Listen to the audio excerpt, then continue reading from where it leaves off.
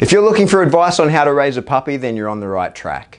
Hi, I'm Pat Stewart from MS Kennels, and this is a short explanation of the video tutorials available to you at mskennels.com. We have filmed an online puppy raising tutorial that will guide you step by step towards raising a happy, healthy, social pet. We chose a gorgeous little English Springer Spaniel and we named her Valerie.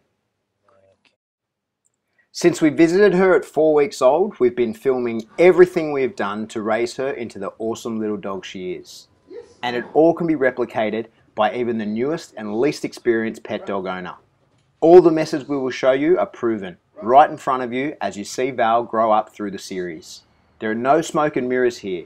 Val has lived with me in my home and will continue to live with me and my wife as our pet.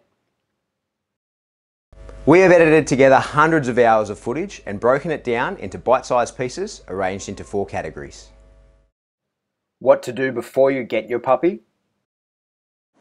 The puppy when it's 2 to 4 months old. Teaching the puppy when it's 4 to 6 months old. Yes. And from 6 months right up to 12 months. Yes.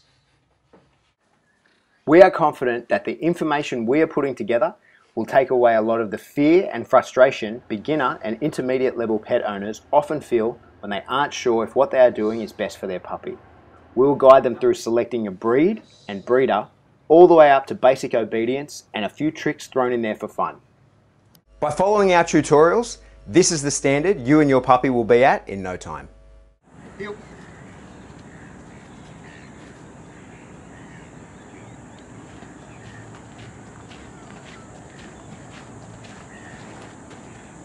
Left side.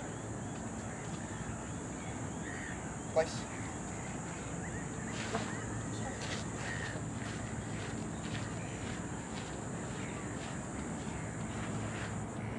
Down.